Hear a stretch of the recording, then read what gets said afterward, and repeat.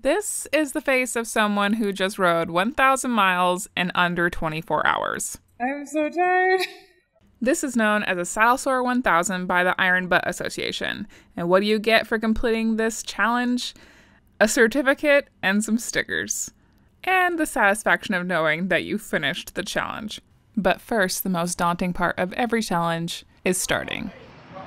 Good morning, beautiful people. I apologize for all of the traffic noise, but today is the day I am attempting an iron butt. We're here at the Shell in Clackamas, and the wonderful Carrie is going to help me finish.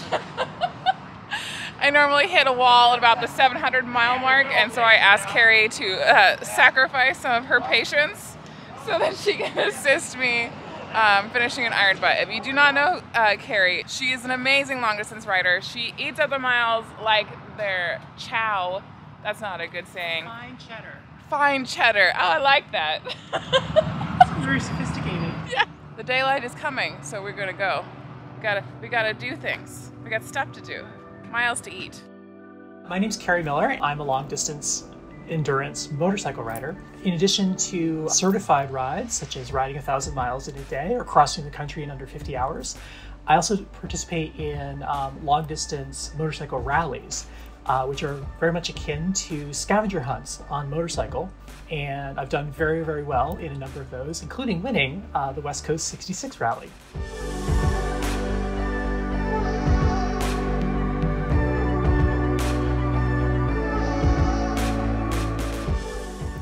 In 2018, I read The Man Who Would Stop at Nothing by Melissa Holbrook Pearson. It's a compelling book about not only Melissa's first foray into long-distance endurance riding, but also tells the story of one of the most famous names in the Iron Butt Association, John Ryan, who completed multiple IBA feats, including the ultimate coast-to-coast, in less than 30 days. Actually kind of did inspire me as well to sort of take this up. I had kind of known about the Iron Butt Association, and I read Melissa's book, and I thought, well, someday I'd like to do that. 2019, Wendy Crockett won the Iron Butt Rally, which is an 11-day scavenger hunt. We often refer to the Iron Butt Rally as 11 days, 11,000 miles. But Wendy Crockett won in 2019, and she was the first woman to win the IBR. Those are the two formative things that kind of like got me to get started in 2019 doing this.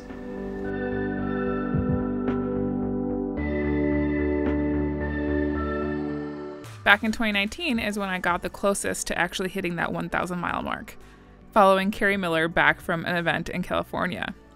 I stopped at 900 miles because I was home and I was exhausted, but missing that milestone by so little has been at the back of my mind since then. So it seemed natural to ask Carrie if she would help me meet this goal. Gas stop number 2. Still feeling good, but this is still the easy part. I'm accustomed to this one. Got a banana, down some electrolytes, back on the bike. Next stop, Baker City, and it's keeping me motivated because I get a sandwich when we get there. Food is an excellent motivator.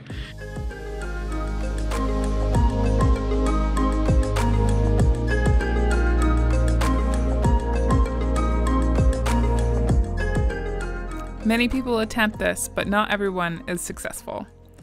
And one of the biggest questions people who do choose to do these things are asked is, why?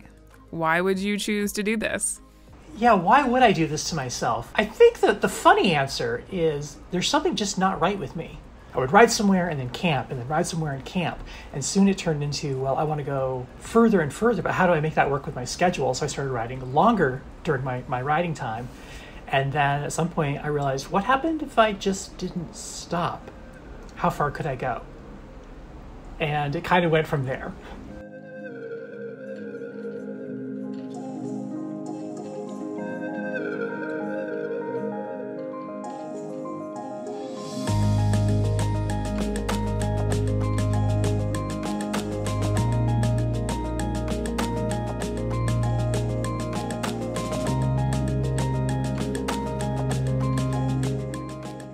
Well, stop number 3. We stopped here in Baker City and went to the Sweet Home Bakery, I think that's what it's called. It was so good. So if you make a stop in Baker City, absolutely make a stop at this bakery because was very much worth it. I feel like we're doing pretty good on time right now. At least that's how I feel right now. Whether I'll feel this way in a couple hours is another story. We're a third of the way there. We're making progress.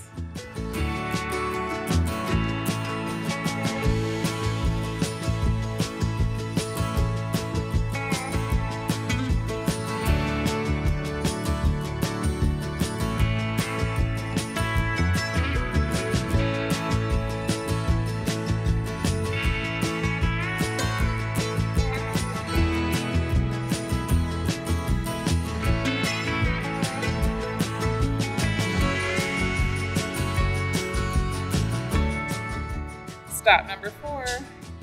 Also, if y'all aren't using GASBUDDY already, you should be. So far, I've saved like 80 cents every time we've stopped. There's nothing to scoff at.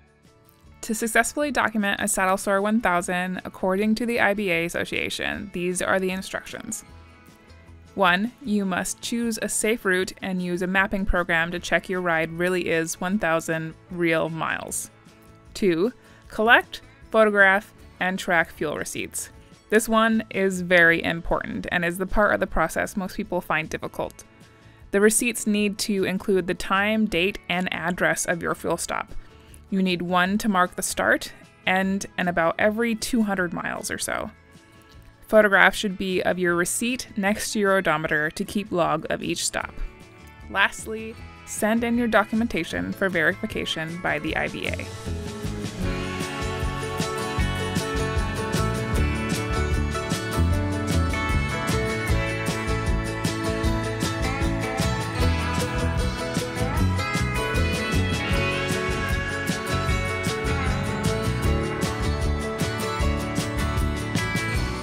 The IBA website emphasizes the risk involved with endurance riding.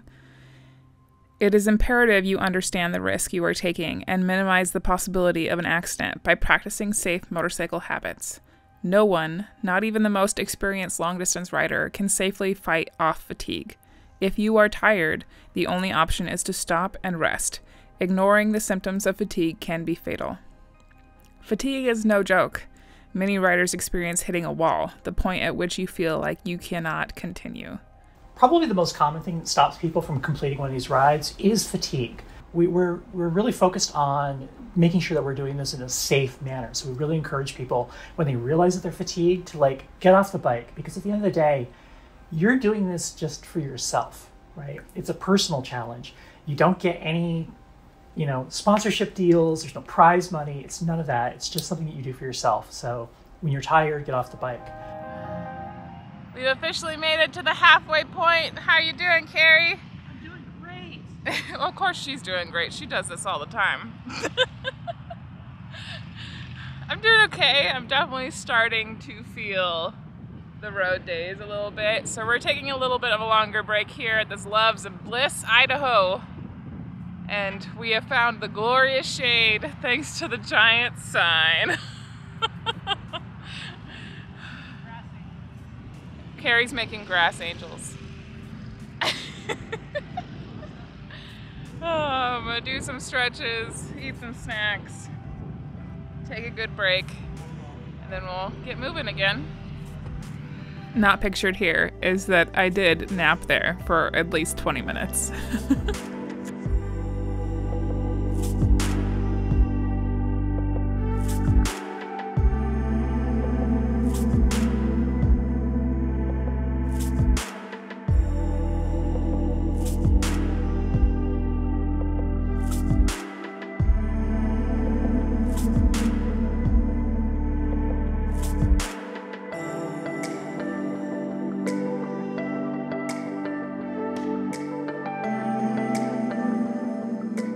Stop number 6.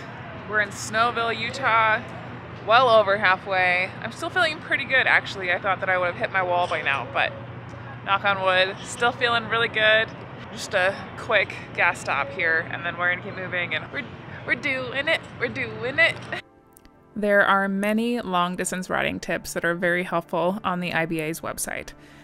I would say the thing that got me through the last tail end of this challenge was actually setting up small milestones for myself. I would tell myself if I could just make it the next 100 miles, I could get a small treat at the next gas station, and so on. Breaking it up into smaller bite-sized pieces definitely makes it feel way less challenging and a whole lot more possible. I think that the mental challenge is about on par with the physical challenges. The mental challenges really include just riding and having to be with yourself for that length of time. For a lot of us, when we ride shorter distances, right, like we're alone in our helmet, we're having fun, we're going through like twisties and curves and everything, and then we're stopping, you know, and like chatting with friends and whatnot. But if I'm doing a long distance riding challenge, I'm on that bike, I'm completely by myself, and I'm really only stopping for a few minutes at a gas station to get a bite to eat, get some gas, and get back on the bike and keep the wheels turning.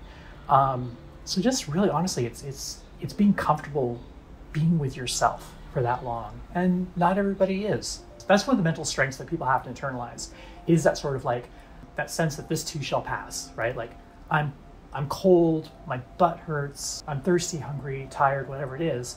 That's just a momentary state, and you'll be fine. You can be tired, you can be wet, you can be cold. It's okay. That will change. We can fix that problem.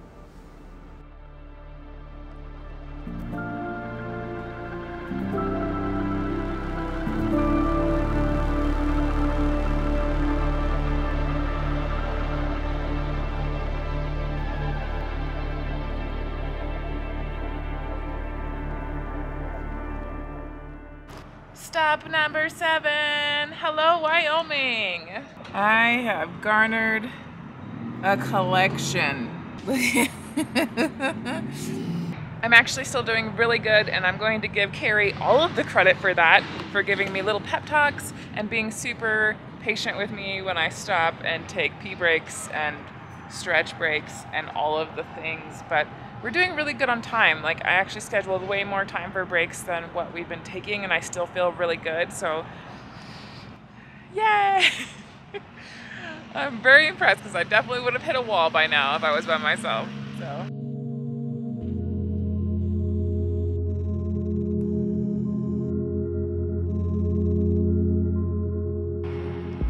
we are in Rock Springs, Wyoming. We're 110 miles from Rawlins. We're so close to the end, and I'm finally hitting the wall of tired, you guys.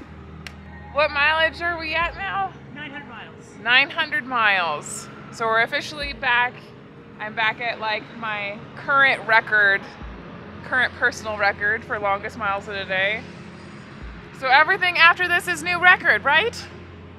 Yes. We're so close. I'm so close. I'm so tired, but we're so close. We got this. This is fine. Everything will be okay.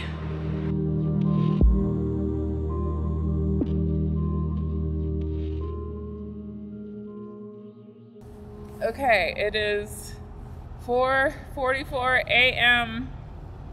Mountain Time. I just finished 1,000 miles, gosh darn. I'm so tired. Everything is funny. Woo. I did the thing. I did it. We did it. 1,000 miles in under 24 hours. Rawlins, Wyoming, from Portland, Oregon. Gosh darn.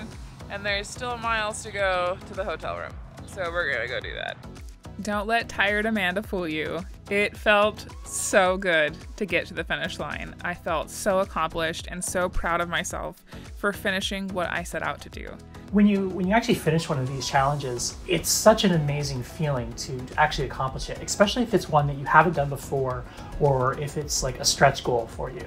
A lot of people say that they can do these things, or that they, someday they're going to do the thing, but I went out and I did it, Stop saying one day I will, ... and make today day one. I did.